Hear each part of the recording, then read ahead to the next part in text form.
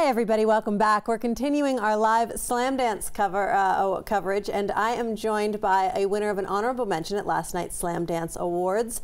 From the piece Blua, I have director, writer, producer Carolina Charry. Good morning. Good morning. First off, congratulations. This is an exciting morning for so many people that were actually acknowledged for all of their work. Thank you so much. Yes. So tell me a little bit about Blua. Okay, Blua is an experimental film. It's 22 minutes long. It is based more on a theme than a story.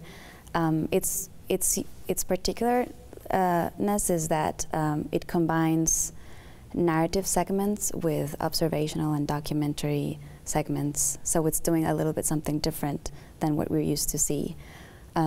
Its theme, it's around the relationship between humans and animals, how we relate to animals, and what that says about us. Yeah. Well, I think I was reading some of the synopsis and the summaries of the piece, and people were talking about how humans just think it's natural or it's logical to put themselves above the animal world, and you really tried to see what the world would be like if we all looked at each other as equals, from animals to humans. Yes, I'm interested in that. Well, it all started because my relationship with this dog I found in the street, actually, and I picked her up. And I've never lived with an animal, and I would just look at her eyes and just wonder, like, what's in her head, and how does she feel, what does she think, and what happens when we look straight into an animal and an animal looks at us, and what happens when an animal and a human gaze meet. Like, that's the question that's in the center of the whole piece. And so again, it's not just what it says about the animal and what they're doing, but it's also taking a look at ourselves. Yes, because it's kind of like a philosophical question or issue, because when we look at animals, it seems that we have always been wondering, when we look at them, who are we? Who are we as a species? Like, what? When we ask what is an animal, it's like we're asking what is a human. So I think that happens when we're looking at the animals. We're actually wondering about ourselves. I love that, and looking into their eyes. Well, we have a clip from Blua, and let's take a look right now. That's beautiful. And you said that was your mom. Yes. Yeah, that's... So obviously a really personal project for you. I read that you started this project almost looking at it as a poem. Yes.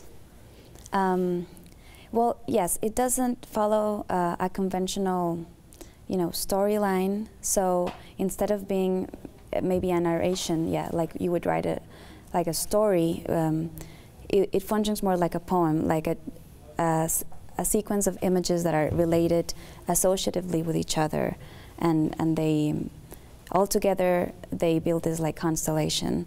And I do connect. I do want the film to be. I wanted the film to be poetic and more like a song, or more in the poetic world, because that is also because poetry is also a way of thinking and about the world and feeling the world. Yeah.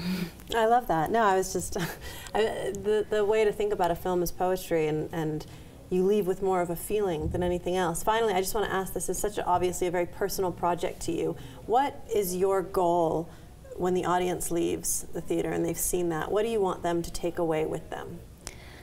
Well, I would want people to maybe see animals in a different way, basically, and that means also see themselves in a different way. I would love this film to just maybe cause like a shift in our mindset, in the way we think of animality, and in the way we think of us as humans.